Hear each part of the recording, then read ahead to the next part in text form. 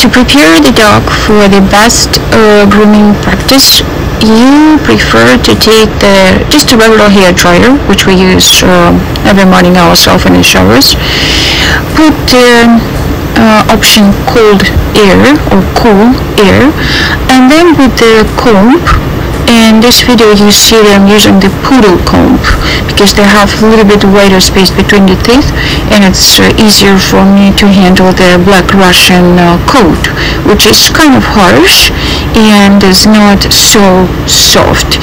To go through every single hair to make sure that we take out all the small hair out, or some debris or something which is sticking it, or matting, or well, you name it, because it's a long hair, and sometimes when they're going through the park or anything, it can be something there.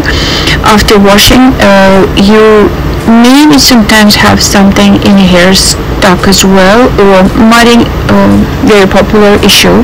That's why you're going slow by slow, working at every single hair.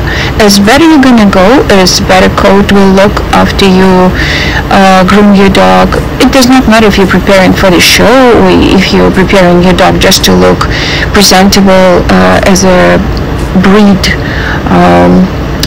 on your regular street, and your friends and family will be happy to see absolutely outstanding looking Black Russian Terrier. It's always great to have a clean and groomed dog instead of muddy and dirty. Most of the cases, what I recommend when you're watching maybe some movie or you're listening some audio book, you're just taking that time for yourself. It's more like a meditation. You're going through, and every single hair you're just taking apart with that comb and hair dryer.